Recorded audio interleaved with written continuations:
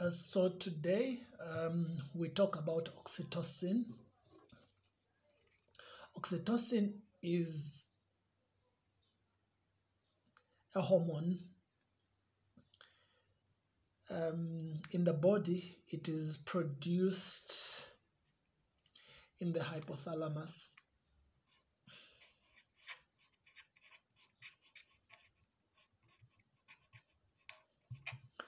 It's produced in the paraventricular nucleus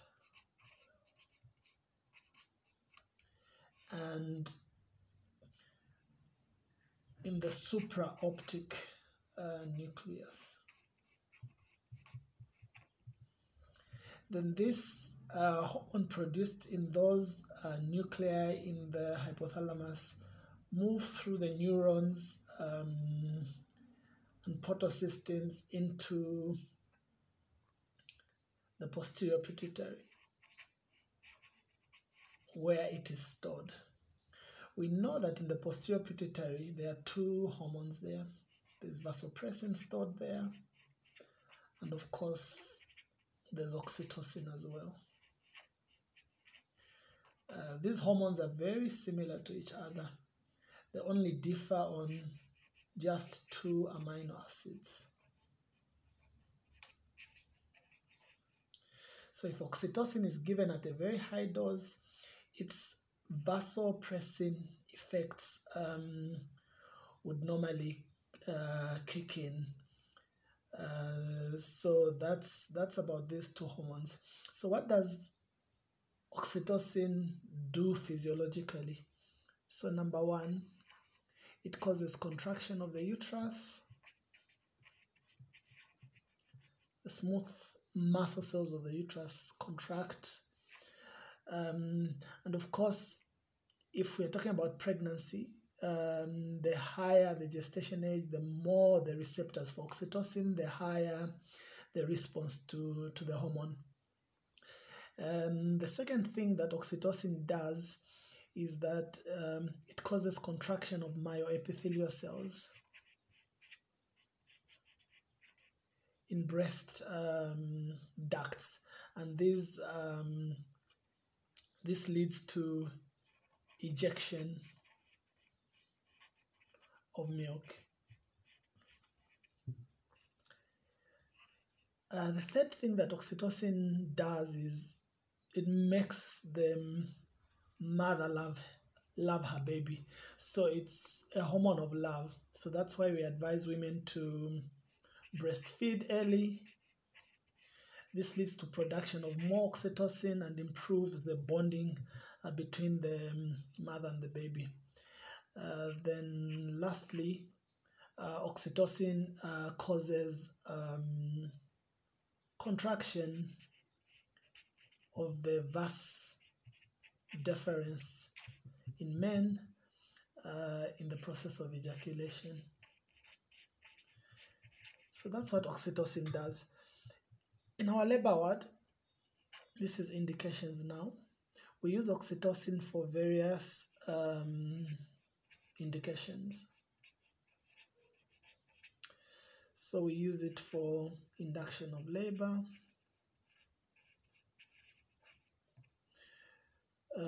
We use it for augmentation of labor.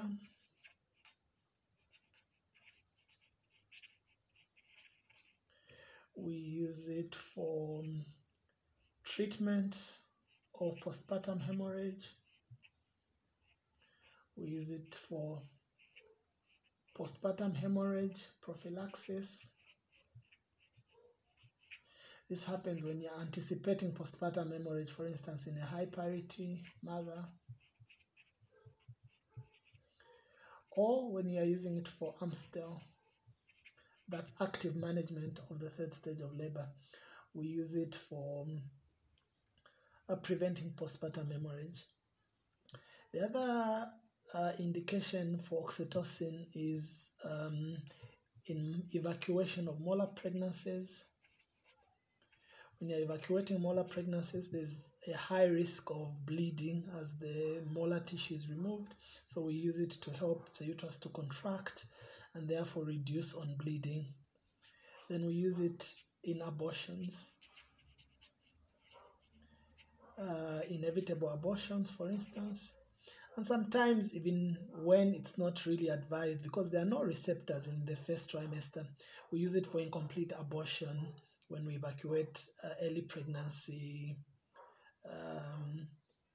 abortions. So we do an evacuation, and at the end, we give oxytocin. So, what about dosing? So, for active management of the third stage of labor, which is the commonest use, we normally would give 10 international units IM in the muscle, usually on the thigh.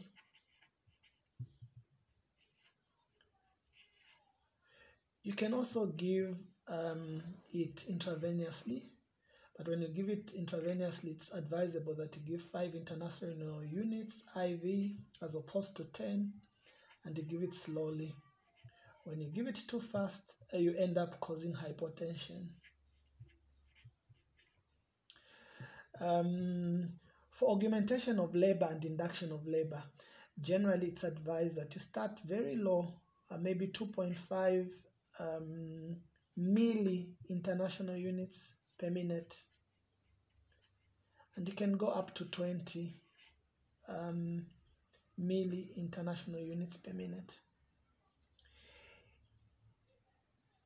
The idea is that you have to start low and you keep doubling the dose until you are happy with the contractions. Usually, depending on the stage of labor, you'll be happy with 3 moderate contractions every 10 minutes.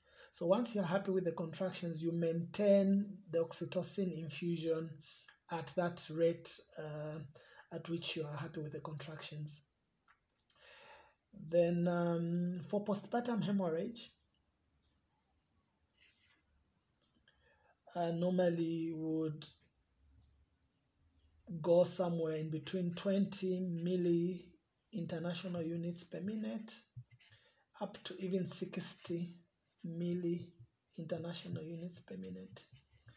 You give until you have a contraction that stops the bleeding. For molar pregnancies, I think you would give it in the doses like in a postpartum hemorrhage situation. For abortions, you give it like you are giving it for active management of the third stage of labor. So what are the, we'll call them side effects or like bad things that can happen when you're giving oxytocin? So the first thing that can happen is you can have hyperstimulation of the uterus. You can have fetal distress, usually because of hyperstimulation. You can have a ruptured uterus, which is something that we commonly see in our labor ward.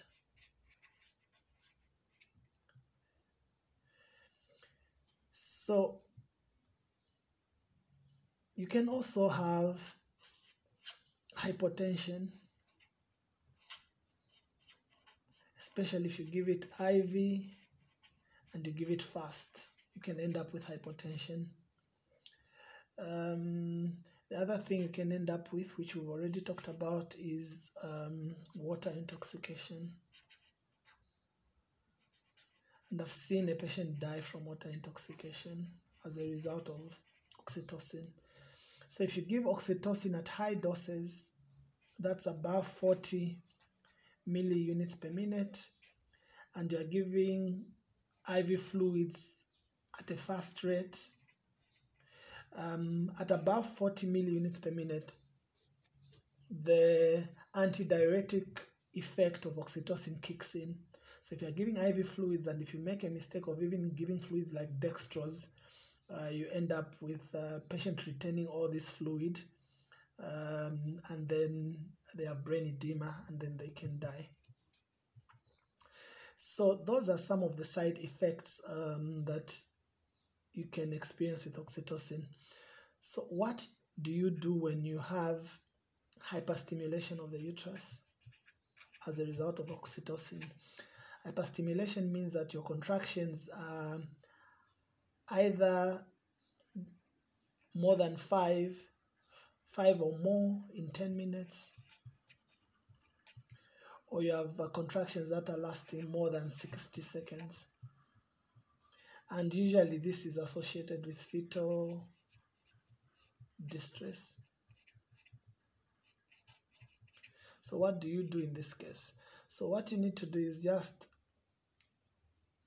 one, stop the oxytocin. In this case, if you are sure that the cause of the fetal distress is the oxytocin, the next thing you can do is just wait and monitor fetal heart. You can put a patient on CTG, which we normally don't have, or you can just use a normal PNAD.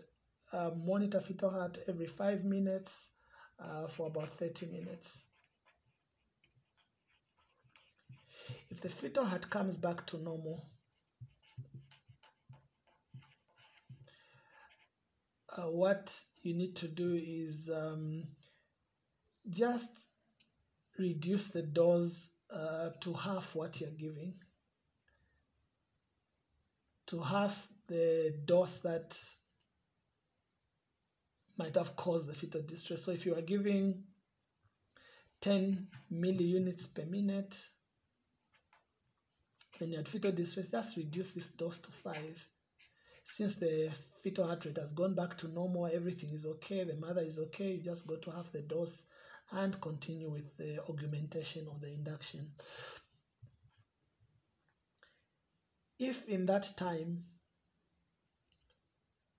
the fetal heart does not go back to normal, then you just take the patient for C-section for fetal distress. And that's what most people would actually do if they find fetal distress with oxytocin. But if you're sure that the cause is the oxytocin, you can just stop it. Oxytocin has a short half-life. In the next 30 minutes or so, most of it would have been metabolized, and you can restart your induction or your augmentation depending on why you are doing the augmentation and the induction. You can just restart and continue. But if you have a fetal distress and you can't restart, you just take a patient for C-section.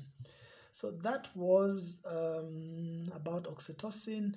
We'll talk about oxytocin dilution, the way we do it on our labor ward, because we don't have infusion pumps in our setups. So how do we dilute oxytocin so that we can give it at a safe dose for the mother? That's what we'll talk about next time. Thank you.